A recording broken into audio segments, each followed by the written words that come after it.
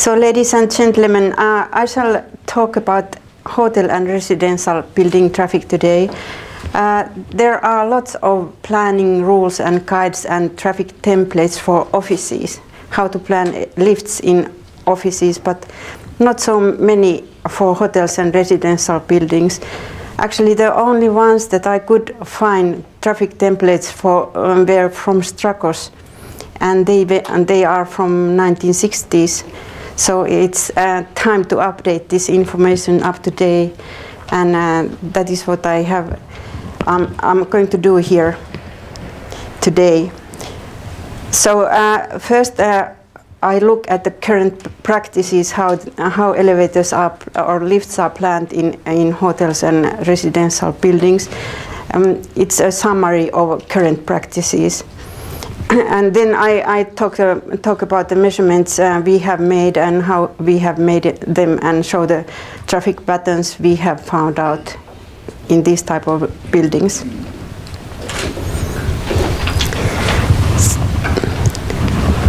Okay. There are several standards how to plan lifts in hotels. CHIPS standard, KONE has its own standard, and every company have their own standards, I'm sure. And a lot of planning guides from different hotel chains. Every hotel chain seems to have their own planning guide. I use the hotel chains that are mentioned there on the list. So they are mostly 3 to 5 star hotels, these planning guides that I have used here. And there are some rules of thumb how to select elevators in hotels. In CHIPS, they suggest that if it's a business hotel, we assume 1 person per guest room, but if it's a holiday hotel, it's 2 persons per guest room. And the minimum number of elevators should be at least 2 for guests, hotel guests. A lift per every additional 100 rooms in a hotel, or 100 keys. And car capacity should be at least 17 persons. Also, hotel is special in that sense that it's not enough to provide guest lifts. Also, service lifts are needed, and a rule of thumb is to have about half of the number of guest lifts for service. What they say in the planning guides is that the hotel traffic is two-way, half in and half out. And when planning elevators or lifts in hotels, usually 40 to 55% car load factor is used. And the reasoning for this is that they assume that people, hotel guests, usually carry their luggage with them, so there should be enough space in the lift for the luggage as well. The handling capacity that is required varies from 10 to 15% about, and interval for elevators leaving from the lobby is from 25 to 50 seconds, depending on the standard. For simulations, we don't usually use this interval, so there are more recent data from mostly from hotel chains that recommend waiting time criteria and time to destination criteria for hotels. And waiting time varies from 20 to 45 seconds, the recommended waiting time. So in 3-star hotel, of course, it's longer, and 5-star is quite short. And also the car size is bigger for 5-star hotel than for 3-star hotel. So it's 21-person car usually that they recommend. And normally 12% is thought as a sufficient handling capacity, but for 5-star hotel it can be higher.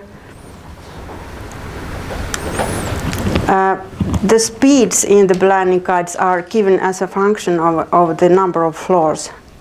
And here I have just summarized from the planning guides. These dots show their recommended speeds for a certain number of floors. But this curve fitting here gives about the speed. So there is a formula for it. So it's quite the recommended speeds are quite the same with different hotel chains. That was how the hotel elevators are selected at the moment. But in residential buildings, it's a bit different. It is very much dependent on the local practice and how to select the lifts in buildings. There are rules how to estimate the population in residential buildings. According to GIPSA, it's 1 person per bedroom in luxury residential buildings and 2 persons in low-income buildings. KONE recommendation is that we have 2 persons in the first bedroom and 1 in the additional bedrooms.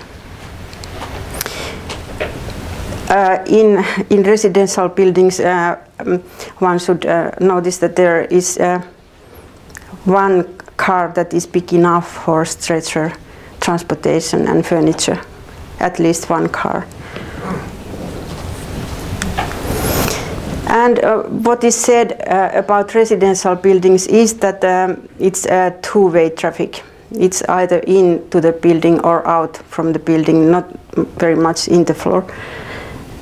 And the traffic is quite low. The expected handling capacity that is needed is from 5 to 9%. And waiting times intervals can be longer in a residential buildings because there can be only 1 car, one lift in the building, and then the interval is the same as the round trip time, and that is why it can be longer. There is a class of apartments that I call here serviced apartments that are something a tenant that is in between hotels and apartments. So people live like in hotels, but they live in it's not a hotel, so they live in the apartment, but it's serviced. They get all kinds of services there, lining and cleaning. And then the recommendation for elevators or lifts for this kind of building is in between the hotel and residential building recommendations from 10 to 12% handling capacity. And interval is something up to 90 seconds. And again, I have summarized here for simulations from the planning guides, the waiting time and time to destination criteria here. So most of them are from hotel chain planning guides, but they had also recommendations for residentials. But some figures I have put there. So in low-rise residentials, the car sizes are smaller. In high-rise residentials, they go up to 2,000 kilos, according to the planning guides. And handling capacity up to 12 here, when it is here 7.5. That was the current practice, how lifts are selected in hotels and residential buildings. But do we know actually how the traffic is there? There are only those patterns that have been given 50 years ago. So now we made some measurements, or we have made some measurements of the traffics we use three methods. Control system that counts the number of people who use elevators or lifts. So how many enter from a floor and how many exit to a floor during a lift stop. And this is done by the control system throughout the day for every floor and direction. So we get quite comprehensive picture of the traffic in the building. We used to have this kind of device we called a lift traffic analyzer that could be attached to old relay systems, and it was used in modernization cases. So we measured the traffic before the modernization and after the modernization, number of stops and call times. But something that we also measured was the photocell signals, where we could count the number of people that used the elevators. The third method was manual counting. So this is the method where a person sits in the lobby and counts how many people came and left the building. And this, if we think about the traffic here, the manual counting only, with manual counting we can only estimate what is the portion of incoming traffic and outgoing traffic and how intense it is. But with this LTA and control system we can also get the figures how heavy the interfloor traffic at the upper floors is.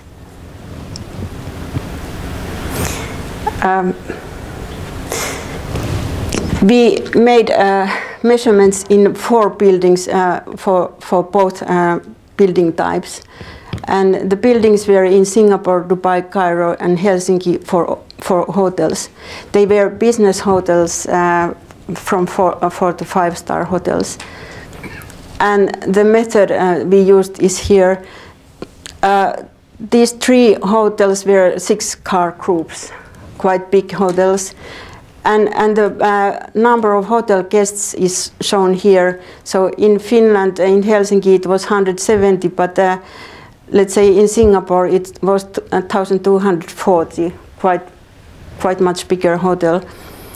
And this number of hotel guests were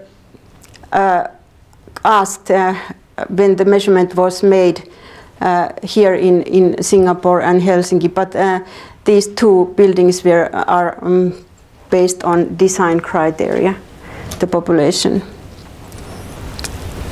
So these buildings are in Europe and in Middle and Far East. And the residential buildings are also more or less like that. So there was a building from Espoo, Finland, and Singapore, France, Marseille, and then Hong Kong was one. And 2- and 3-car groups. The number of floors is here, I didn't mention, but they are, let's say, from 10 to 50 about the building heights. So, and the population here from 100 to 700. And also here we had this population estimation. This was checked on site, but this is based on design criteria. These 2 were asked on site what is the population at the moment.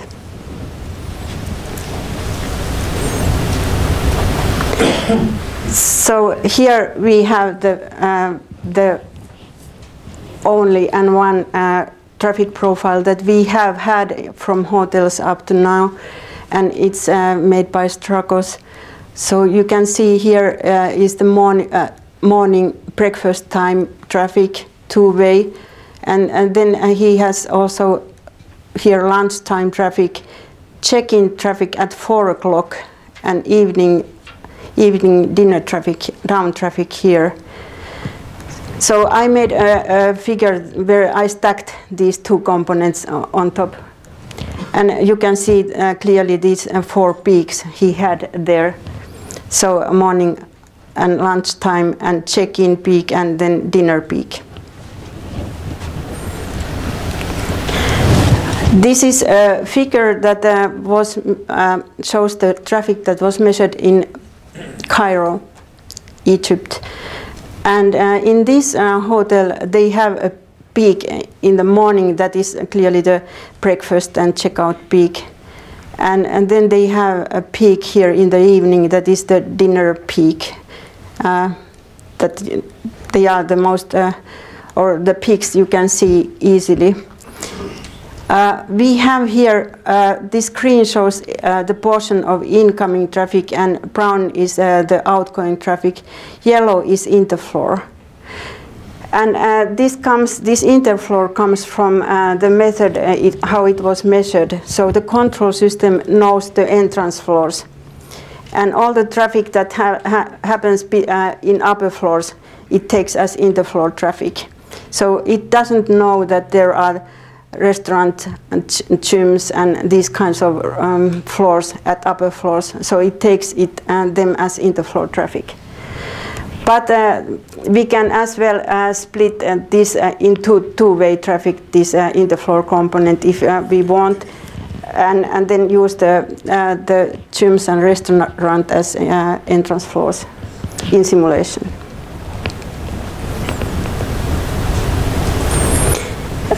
Here we have all these 4 buildings in one graph. So you see that there are lots of lines that or peaks that happen at slightly in a different time, and if we calculate the average at certain time, it becomes this black line here that is quite low. We lose the peaks there because the peak times are not at the same time everywhere. So the average in that sense is not very good idea to use as a typical traffic. So here we can see another picture. These colored patterns are the averages, but the dashed line shows here a worst case line that is the maximum peaks that we had there in these 4 measurements. And if we compare now Strakos, that is the red line, it's I'm very happy to see here that we have actually about the same peaks here. His peaks are a bit higher. We have the highest peaks, something like 9.5 or something, and he has a 10 here. But it's more or less the same. It depends on the building very much when the peaks are, but it's similar. So what I suggest here is that this could be a typical traffic profile, that is the worst case profile from today's hotel traffic. For residential buildings, I have the same type of approach from Strakos. So he has here the residential traffic in US in 1960s. So they have here morning down peak. Then they have a lunch peak here. It seems that people are perhaps coming to lunch at home. And then they have here children back to school peak. That is about 3 o'clock in the afternoon, and then evening peak when people return home. This is measured traffic from Hong Kong housing residential buildings. And here we can see that there are again only 2 clear peaks. The morning down peak here and the evening peak. You can see that this green portion becomes higher here, so people return home in the evening, but not very clear peak. There is also some interflow traffic in this building, and it comes from the culture. So there are people that collect garbage from the building at certain time of day and cause interflow stops. There are differences in the traffics depending on the culture. Again, a summary of these three buildings here. We can see these peaks, but they can occur slightly at different times, and the average peaks or average curve comes quite low, about 3%, when the peaks are here 6%. The colored patterns are the averages, and the dashed line is the worst case pattern. But now, when we compare with Strakos, it's not anymore the same. So it seems that something has happened, or perhaps the traffic is quite different in US. I didn't have any residential buildings from US. But okay, here is the suggested pattern that we could use for residential buildings or today, that covers at least Europe and Middle Far East.